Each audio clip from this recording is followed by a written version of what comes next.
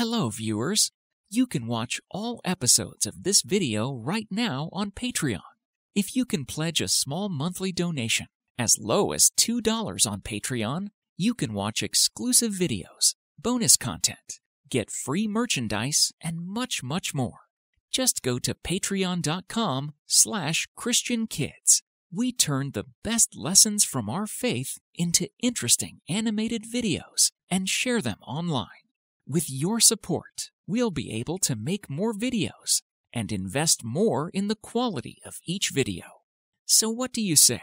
Every little bit helps, and your kindness will be rewarded with some pretty awesome perks. If you are not in a position to support us financially, then please do pray for us. Prayer support is very important for our mission. We hope you enjoy the video.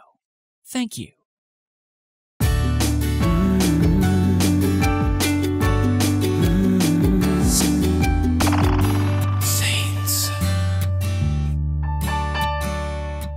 Saint Scholastica is the patron saint of students, books, nuns, and Benedictines, and she is invoked against storms and rains. Her name, Scholastica, means scholar, or she who leisurely devotes herself to her studies. She was instrumental in the foundation of female Benedictine communities, which allowed women to lead monastic lives according to Benedict's rule. Most people are familiar with Saint Benedict because of the Benedictine order and monasteries which bear his name. Saint Scholastica was Saint Benedict's twin sister. Although she is not as well known as her brother, sometimes God listened to her prayer more than her brother's. Almost everything we know about her comes from the dialogues of Saint Gregory the Great, himself a monk and abbot. The siblings were born around 480 to a Roman noble family in Nursia, Italy. The twins' mother died at birth. Scholastica seems to have devoted herself to God from her earliest youth, as the account of Benedict's life by Pope Gregory the Great mentions that his sister was dedicated from her infancy to our Lord. It was a time when the Roman Empire was crumbling and the Goths and Vandals controlled Italy. When Benedict was old enough, he left home to study in Rome, leaving Scholastica with her father. Scholastica remained heir to the family, living a life detached from earthly goods. Benedict experienced a religious awakening, which caused him to renounce corrupt secular society and to join a band of Christian ascetics. He later became a hermit, living in the hill region of Subiaco. When Scholastica learned of her brother's total dedication to the Lord, she was determined to follow his example. She first sought permission from her father to be allowed to dedicate herself to religious life. She soon joined a monastery near Nursia. She lived there for some time in the community of pious virgins. In the meantime, Benedict's fame as a holy person grew to such a point that people jealous of him once attempted to poison him. Benedict left them to their evil ways and began organizing groups of his own followers into small monasteries.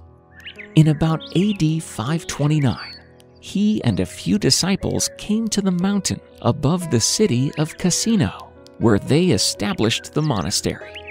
This place is now known as Monte Cassino. Scholastica, in the meantime, established a convent in the nearby town of Plombariola. The brother and sister communities were about 5 miles apart. The convent is said to have been under the direction of her brother, giving rise to the female branch of the Benedictine order. Scholastica used to recommend observing the rule of silence and avoiding conversations with people outside the monastery, even if they were devoted visitors. She used to say, either speak of God or keep silence, for what in this world is so worthy of speech? Since Scholastica was not allowed to enter St. Benedict's monastery, they visited each other at a nearby farmhouse to discuss spiritual matters once a year. Many years passed. Scholastica was not keeping well. The brother and sister met at her convent as part of their routine. They spent the day singing psalms and speaking about the spiritual life. They talked about the great goodness of God. They talked about how they could help others follow the example of Jesus. She evidently loved meeting with her brother. When evening came, they sat down to supper and continued the conversation until quite late. The rules of the monastery were very strict. It allowed a monk to visit his family only for one day and never allowed him to stay overnight. After a delightful day of visiting, Scholastica asked her brother to stay the night. She was afraid that she would not live until his next visit. Benedict refused, saying that his rule required that the monks be in their monastery at night. Scholastica once again begged her brother to remain for the night, but he refused. Heartbroken, Scholastica folded her hands, put her head on the table, and quietly wept and prayed. As she prayed, a storm began, so terrible that no one could venture out. The holy nun had poured forth such a flood of tears that she transformed the clear sky into a great storm. Benedict, seeing that he could not return to his abbey in such a storm, complained, "God forgive you! What have you done?" Scholastica answered, "I asked you to stay, and you would not hear me. I asked our good Lord, and He has answered me. If you can now depart, in God's name return to your monastery and leave me here alone." Once again, Scholastica's pleas won the favor she was seeking. Saint Benedict had no choice but to stay and speak to his sister all night long about spiritual matters, including the kingdom of heaven, for which she would soon depart. The next morning, the two parted and were never again to meet on earth. In the days that ensued, Scholastica became weaker and finally succumbed to the illness.